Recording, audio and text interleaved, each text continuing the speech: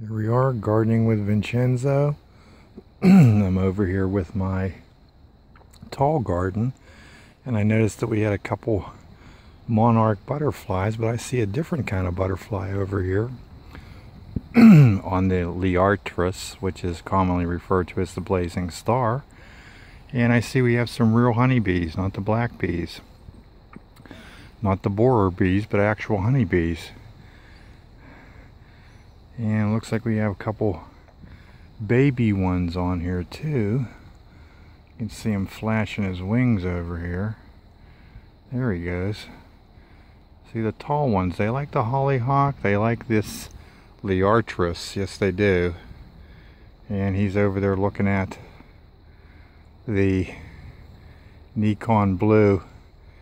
Now that some of these balloon flowers and some of these other ones are coming on here.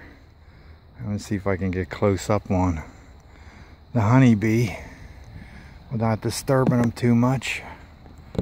They're up there. Hard to tell here. There we go. There he is, right at the top of that. Yep, this is why I plant the tall ones here. You get the pollinators, and you need the pollinators. Yes, you do. There's a couple different, I think that's a hummingbird moth there on the top of that one, and some other moths as well as butterflies.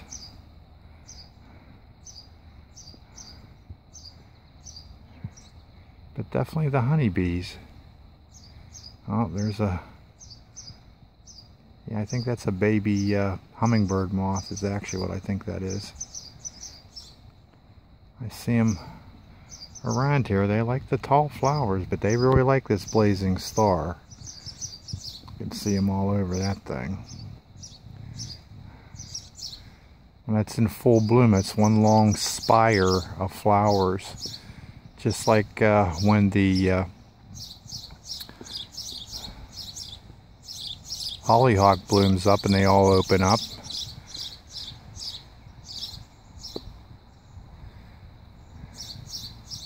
Yep, so here we are down here over in the tall garden. I think I'll stand up here. I see a couple of them here. Glad to see the honeybees. I see those hollyhocks that I planted are starting to grow also. Nice different shades on these hollyhocks. I got a nice purple one here, some pink, and the other ones are pastel. And these nodules that you see after the flower closes, they are seed clusters and definitely worth gathering if you plan on growing some hollyhocks. That's a perennial. I see we got some more here, some more honeybees, usually on the top of the spires.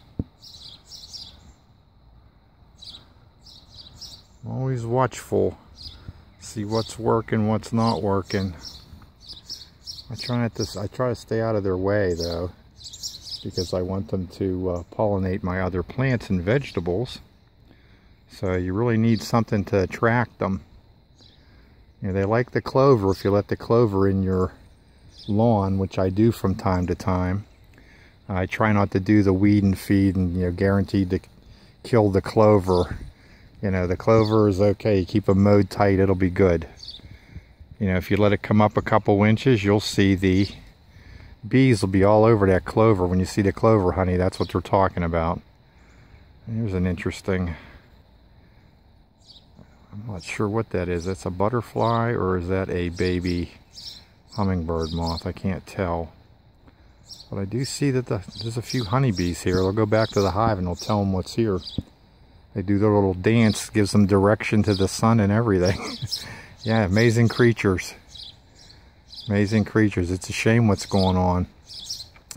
Apparently there's some parasite that was brought in from Asia, is my understanding. It came over with whatever they were shipping, And that's what started the decimation. I think that was in the 70s. And it's spreading because there's a lot of beekeepers that are losing their hives. You know, they just go out one day and they're just not there anymore. Yeah, the pesticides is not a good thing either, which is one of the reasons why I'm rather reluctant to use the pesticides. It'll have to be something pretty dramatic. I didn't even spray pesticide on my vegetables down there that I have protected, my cauliflower, and they're in there ransacking that. It's just a shame. Alright, this is another brief video here. I'm out in the yard in this sunshine. Another glorious day here in Middlesex Township, Valencia. Alright, be safe out there. Remember, we can save this planet 1 yard at a time, beginning with your own, and without a carbon tax. You are what you eat, and fresh is always best. And grow as a person. Plant a garden. I'm going to do a pan over here because I want you to see this beautiful red lettuce. He's got a nice big mound over here. I noticed him. He's grown up very nicely. And he looks just delicious. I can't wait to do my clippers on him. And I see my basils holding up real good. The mint, the parsley. These onions are... Oh, there's one going to seed. We're going to have to harvest those. Got a few tomatoes. I'm looking forward to the tomatoes. I love fresh tomatoes. When I pick my tomatoes, I take a salt shaker with me. Yes, I do. Yes, I do. I eat them right there.